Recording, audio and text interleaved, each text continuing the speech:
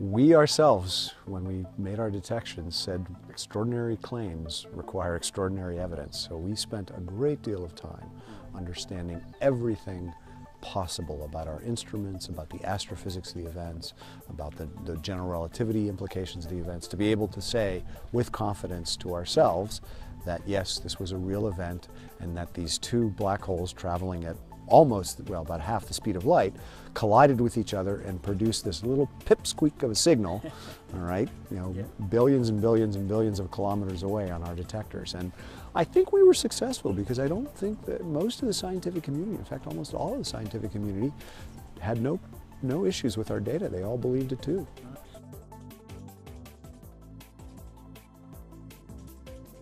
So what would happen is a gravitational wave has a wave of nature cycle to it. So as a wave is passing by you, what would happen is you would get a little bit fatter in this dimension and a little bit shorter in this dimension, and so that would be the fat you, and then the other half cycle you would get a little bit thinner in this dimension, a little bit taller. That would be the thin you. I like that. All right, and then that process repeats itself as the wave passes by you. All right, so right, but remember, we're talking about things that the effects that are 10 to the minus 21. In your case, you wouldn't be able to measure.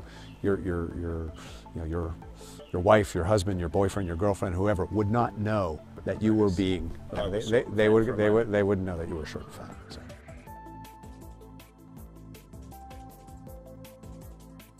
So we have seismometers and magnetometers and electrometers all over the place to look for strong magnetic fields or seismic events. If there's a person walking by the interferometer, you can actually measure that. If there's somebody playing a song, all right, with a speaker, the speaker, the acoustic waves hammer against the vacuum system, which then transfers that to the interferometer. So the seismic isolation system is, it's an active seismic isolation system where we use seismometers that measure the motion of the ground as a function of frequency. We have them located in places around the floors of our instrument. They take the data, they feed it back to basically a platform that's actually above the mirrors. So the mirrors hang from a platform that's above. And the first stage basically takes that seismometer data and says, okay, the Earth is moving in this direction or in this direction. Or at the equivalent frequency, just inverts that and says, okay, if the Earth is moving like this, all right, then we're going to move in exactly the opposite direction. Kind of like noise-canceling headphones. It's exactly what it is. Right. It's seismic acoustic, it's seismic canceling headphones. 4 kilometer long noise. And then we do that again, and then we put another set of seismometers on that platform, and just to measure the residual motion, and then we feed that down to another seismometer. So we do double cancellation. There's one famous one where we had one of our, the person who runs our facilities, a gentleman named Bubba Gately, all right, take his Harley-Davidson motorcycle, rev it up, run it down, and slam the brakes on, all right, and we didn't see that. I wouldn't have gotten into it if I didn't think it was possible. Everybody who gets involved in LIGO goes through, I think, a period of, well, certainly I did, where you first hear about it and you say, oh, this is crazy. There's just no way you could make this kind of measurement. And then you start studying it and you start reading the papers by some of the people who were really involved early, and you go, yeah, actually it can work. You could actually do it. It's just a question. For me, it wasn't a question of if, it was a question of when. How long would it take for us to detect them? And it took 20 years from my time. I mean, there have been people working in this field, for 40 years that have spent their entire careers working on this.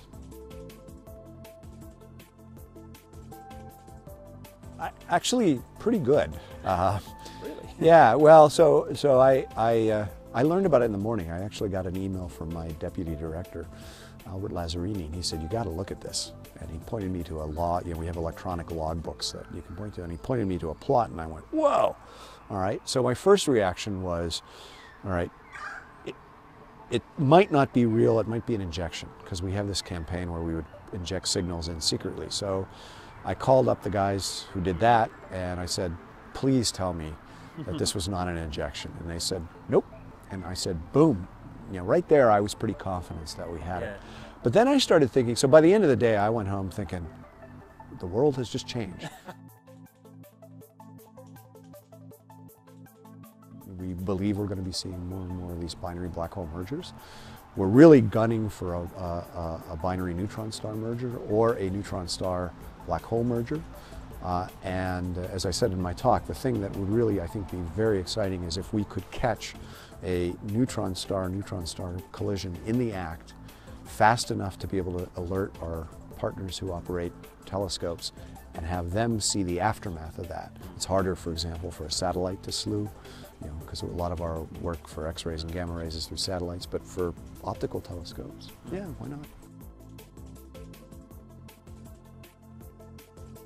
I'll be honest with you, this is by far, I think, and I hope most people who work with LIGO and gravitational wave business agree with this statement, that this has been the most enriching scientific thing I've ever had the pleasure of being part of. It's a great honor. Congratulations. Well, thank you. It's great to speak with you.